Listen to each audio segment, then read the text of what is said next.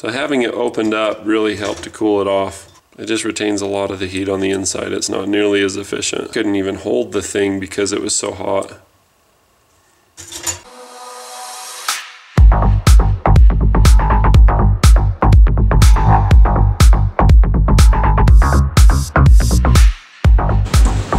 In this box, I have a radiator. It's exactly like the radiator video that I did on what's in a radiator. She's a smoking and a pissing. Check that out. All the fluid's going through all of these little itty bitty veins. This is a really good cooler because you've got coolant going through the middle and you've got all the fins to take it to the wall. I got a bunch of comments, as you can see, asking what about those cheap radiators. I bought a cheap radiator. Fits the exact same year, make, and model. It was a 2002 Honda Civic. So we'll pull this out.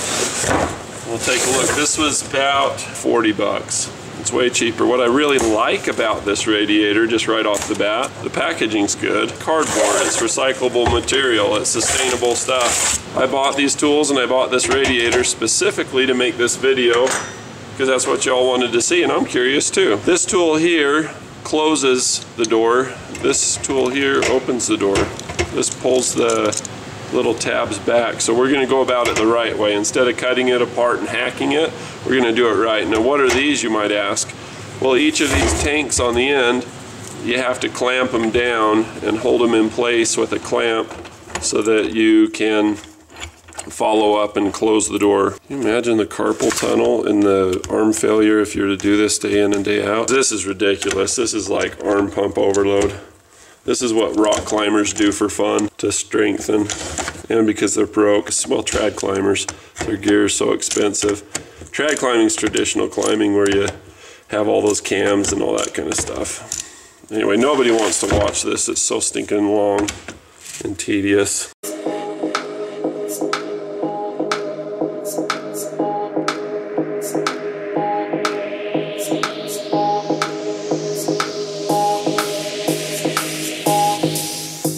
We've loosened all those little tabs so that we can pull the tank off. So once you do pull the tank off, here's what we've got. It looks similar. It actually looks really similar.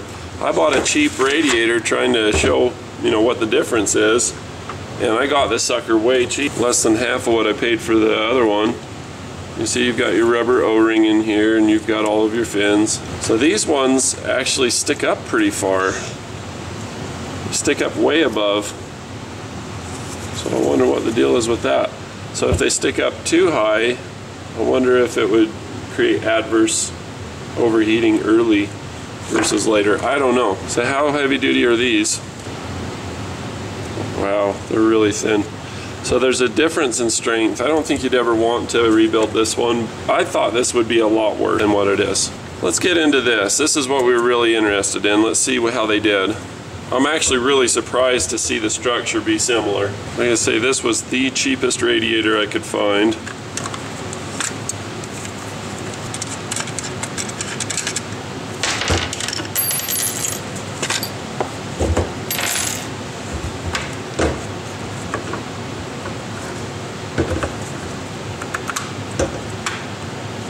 Okay, how am I going to get this out then? The other one came out pretty easy, so in theory you should be able to rock this up and out. Am I doing something wrong here, or how did they get this to happen? If I stretch it.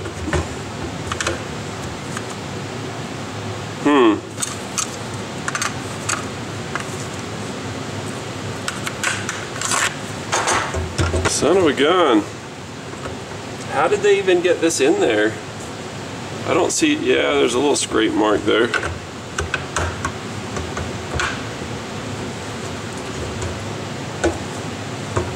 So in theory, you should be able to rock this up and out.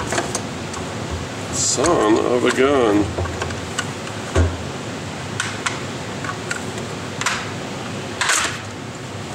Alright, there's one of them.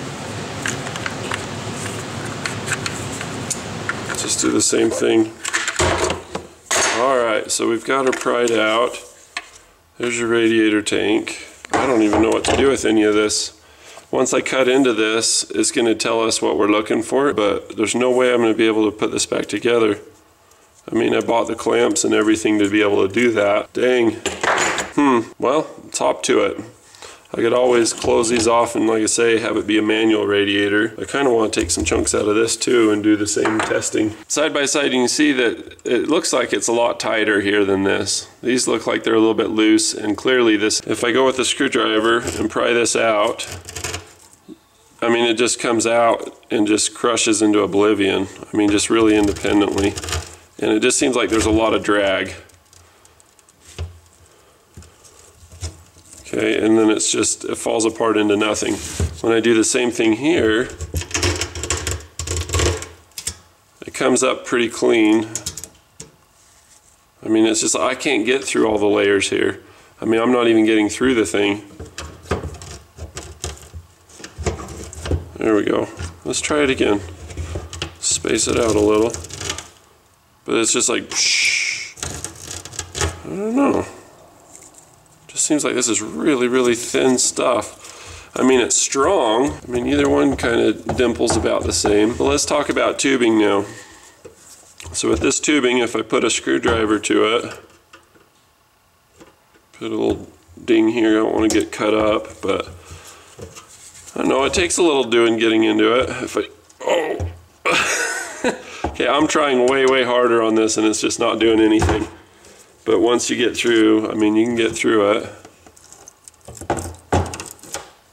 Interesting. The resistance to initial impact here is pretty dang strong. Here, it's just not. I mean, I can just work my screwdriver right through it. When I go to do that here, I mean, I'll just go along the surface and nothing happens. So rock chip resistance and stuff, this is a lot stronger. What about other aspects of the construction? This is aluminum, this is aluminum. I think a lot of it boils down to just how strong it is. That's pretty strong, that's not. I think it's just a lower grade aluminum. This is a lot more resilient against impact damage. Let's do some more fin stripping. There's just not as many of them. It's not as dense. It's like if you have 5 pencils together, it's hard to break versus 3. This is more like the 3 pencils. So let's get into the cooler of it, shall we?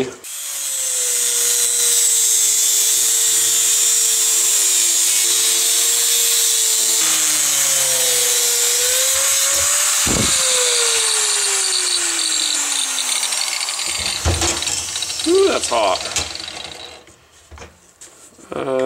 What can I hold that with? I want to keep going. I had a rag in here somewhere.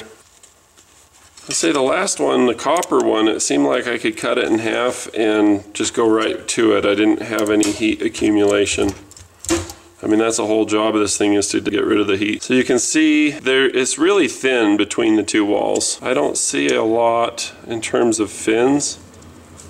There's certainly not as much room for the fluid to travel. There is some fins in there, but it's not as pronounced.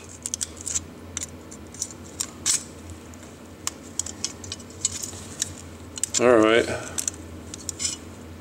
So the cooler does make a big difference. I was impressed. There's so much copper in the other one. That's way cool. Look at all that. This one has 0 copper. It's got some, I think this is aluminum.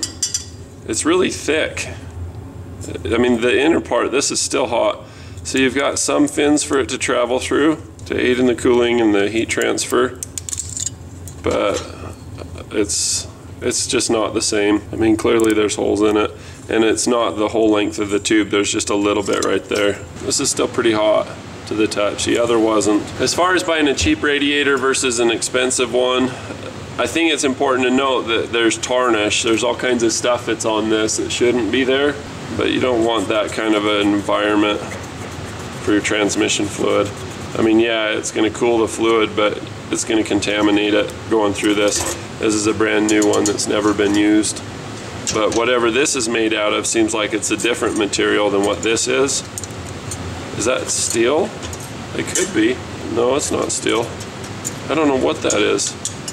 This is aluminum, pretty sure. See the difference in cross-sectional area? All right, let's see what's in the rest of this, if there's any other. Yeah, see, there you go. That's better.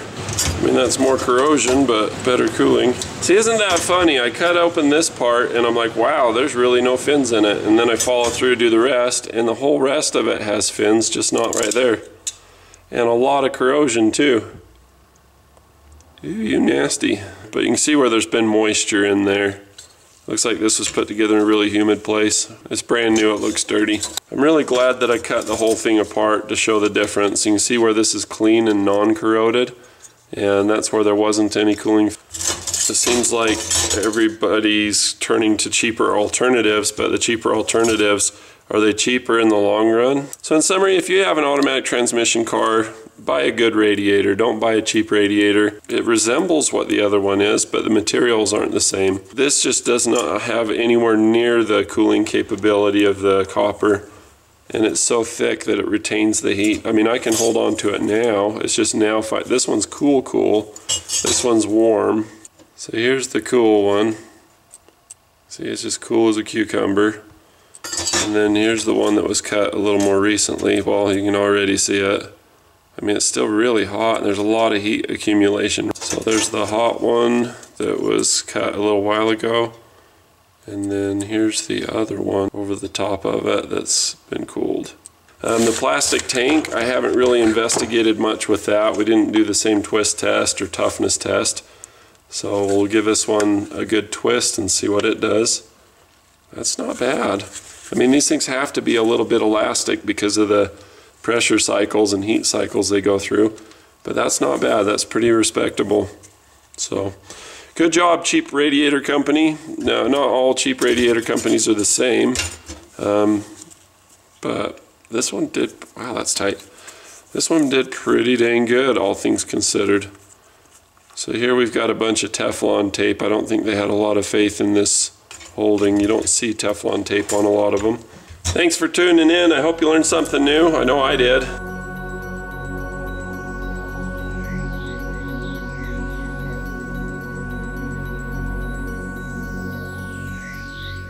Viva Las Vegas! Hey, I'm in Las Vegas today. I got a cool opportunity with Pennzoil to come out here and check out the Cobalt 400 and cheer for the 22 car Joey Logano from Morrisville, North Carolina. Way cool guy, awesome guy. Speaking of cool guys, Charles the Humble Mechanic's going to be there, as well as a couple of others. You'll have to tune in to my videos coming up after the race. I'm going to do some videos on some of the cool tech that Pennzoil's coming out with. I'm going to keep you guys posted, and got some new camera equipment coming. We got some new high quality, better microphone, no glare kind of stuff coming at you. So stay tuned. We got some exciting things in the works.